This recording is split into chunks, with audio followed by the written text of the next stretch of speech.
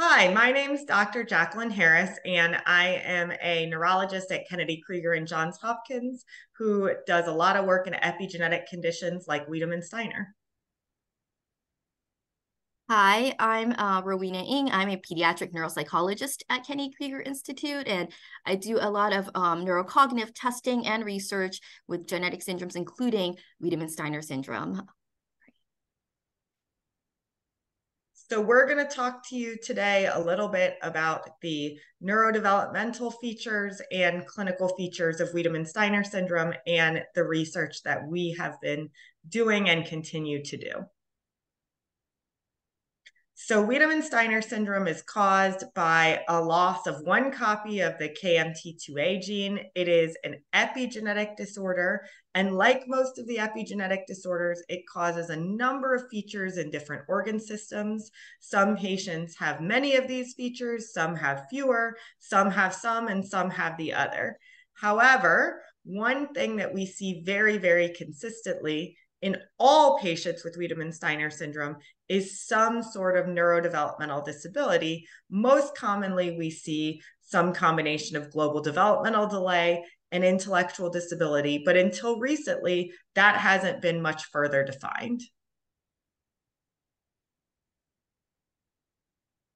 So I will go over briefly on some of the studies that we've conducted with the support, financial support, and grant support from the Wiedemann-Steiner Syndrome Foundation, specifically going over kind of neurocognition and early findings on neurobehavior profiles in WSS.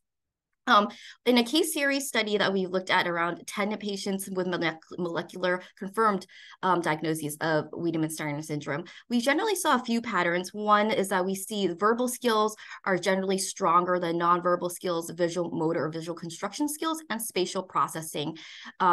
Raising has some hypotheses and predictions about possible kind of differential brain development that is impacted by the genetic mutation.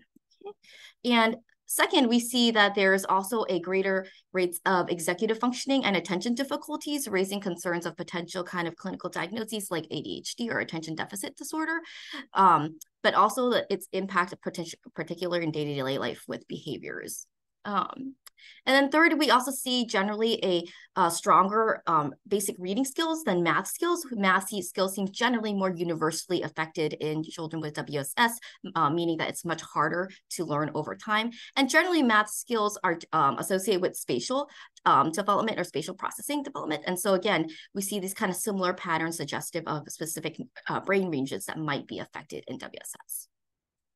Neurobehaviorally, we also see a very unusual social phenotype in those with WSS, specifically that they generally show very high, strong motivation or social drive, like interest in interacting with other people and pro-social behaviors, but in the context of significant high frequency of restricted and repetitive behaviors, meaning that someone who might be more rigid or having more routine focused and having difficulties with transitions and adapting to new situations, new tasks, etc. We also see generally a high elevated number of individuals endorsing anxiety, both from what parents are reporting and both self-reports of individuals with WSS in children and adults.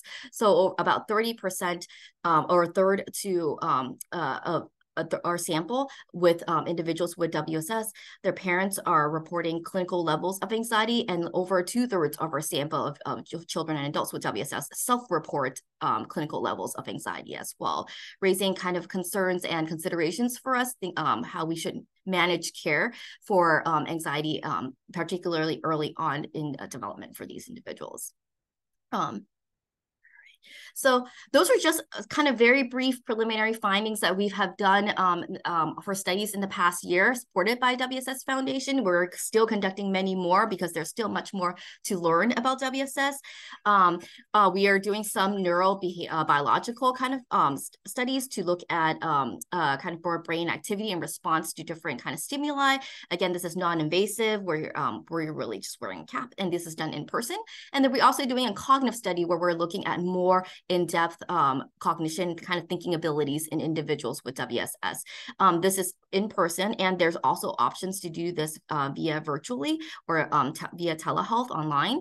So if there's any interest for research or questions about research participation, feel free to contact me here or email me, and we can discuss different kind of research options that's best fit for your family's needs. Okay. And we just also want to acknowledge support from our WSS Foundation, IDDRC, NIH, and also our collaborators, Dr. Farner and Dr. Bjornson, for all the research support here.